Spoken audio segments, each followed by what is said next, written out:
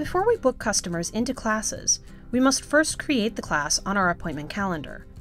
In this example, we'll set up a 12 o'clock Tai Chi class led by James Murphy. There is an arrow next to each staff's name. We'll click this arrow to bring up some additional options. We'll select Schedule Class from this list of options. This will bring up the Schedule Class bubble. Here we can enter the details for the class. If we click the Select a Class menu, we can see all of the classes that James is able to teach. We'll select Tai Chi from this list. Since we chose this class from James' schedule, he is already set as the staff. Click the box labeled Room to select the room that the class will occupy. In this case, we'll select the meditation room. Next, we'll set up the class capacity. We can set this class to be available for up to 10, since that is the meditation room's maximum capacity. We can also set the maximum number of spaces available on the waitlist if this class fills up.